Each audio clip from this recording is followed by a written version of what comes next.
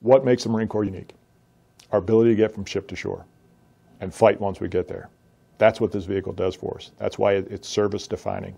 Essentially what we have to do is we have to get those vehicles ashore or to the vicinity of the shore from much greater distance. What we're looking at is pushing harder with regards to connectors like LCACs and the LCUs to get those programs replaced. There's also, under development, there's something called the Ultra Heavy Amphibious Connector, the UHAC. According to the specifications we're seeing, and they have a half-size model built that demonstrated the specifications, it can lift about as much as an LCU, and it can go 2/3 as fast as an LCAC.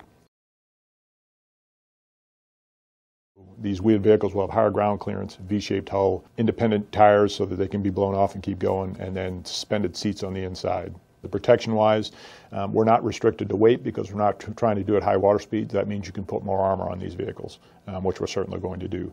They have the V-shaped hull I talked about earlier, but some of the testing we've done, we built a technology demonstrator and used it out at the Nevada Automotive Test Center. We blew wheels off this thing with IEDs, and the thing was able to drive out of the ambush area, and that's ideal. Take a hit, keep moving.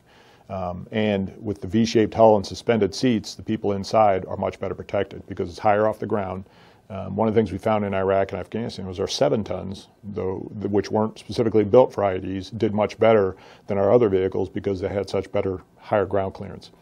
It's going to be lethal, more lethal, it's going to be faster, the troops inside are going to be better protected, and so that's why we're going after the ACV.